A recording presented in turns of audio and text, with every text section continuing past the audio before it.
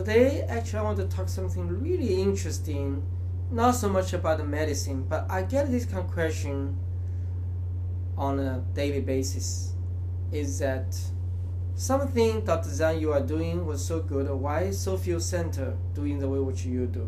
I will explain to you. So, as you may know, one of the major protocols which the new Hope Fertility Center developed, and we love this protocol very well in-vitro fertilization, is called minimal stimulation IVF, or we call the Mini-IVF. So the Mini-IVF protocol, different from the conventional IVF protocol, is basically patient taking less medicine, making less eggs, less side effect, but you have the same chance to accomplish a pregnancy and potentially even more cost effective. So the question is that, let me stop 1 second. First, let's look at the difference between the Mini-IVF and conventional IVF. Then I'm going to tell you what the question I'm always get, and I need you to help me to answer this question. So the minimal stimulation IVF, typically you were taking oral pills for 9 days, together with 3 injections of any kind of gonadotropin, about 75 to 150 units. And you were typically making 4 to 6 eggs if you were around 30 years or younger and with normal ovarian reserve. And typically egg retrieval will be done when the patient is awake and the patient will transfer embryo fresh or frozen embryo. The chance of pregnant around 65%.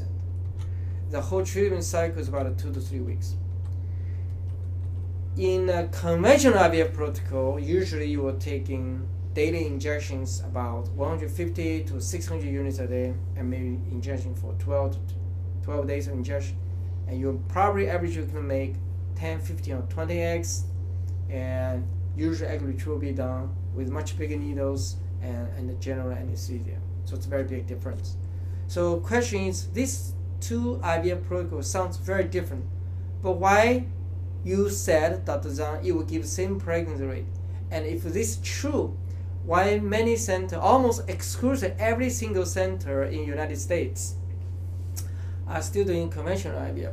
So question, can you explain why? So let me try to explain this and give the answer. First of all, we needed to know that every month natural ladies only produce 1 egg every month. So if you make 4 to 6 eggs, it's much easier to make better quality eggs. When you're making 20 eggs, it's very hard to make more good quality eggs. So that's why 6 eggs should give the same chance of making baby as 12 or 20 eggs. The next question, if this protocol is so good, and why many centers still using conventional IVF? The reason for that is very simple.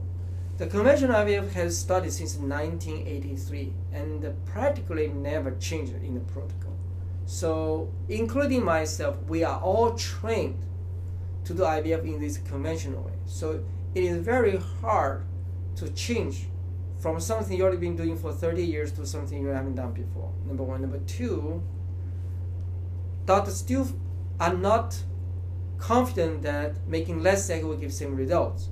And that's second reason. By the way, we published our paper in October 2015 in the American Journal of OB/GYN, which clearly show the minimal stimulation IVF give very compatible pregnancy rate as a conventional IVF, but you're making much less eggs. So the efficiency is much higher.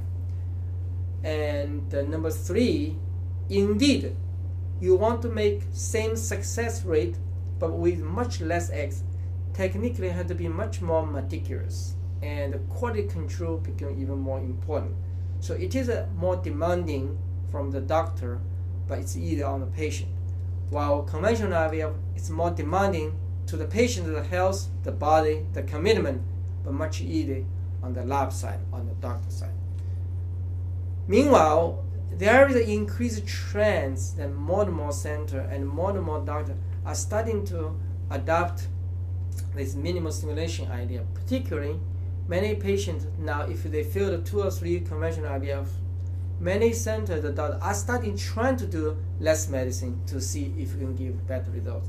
And in 5 years or even in 2 to 3 years, I think more and more doctors will starting to do less medications, so-called minimal stimulation IVF, particularly in the ladies who do not make more than 4 eggs anyway, even with the conventional IVF, and they will be even better candidates to go for the minimal stimulation IVF.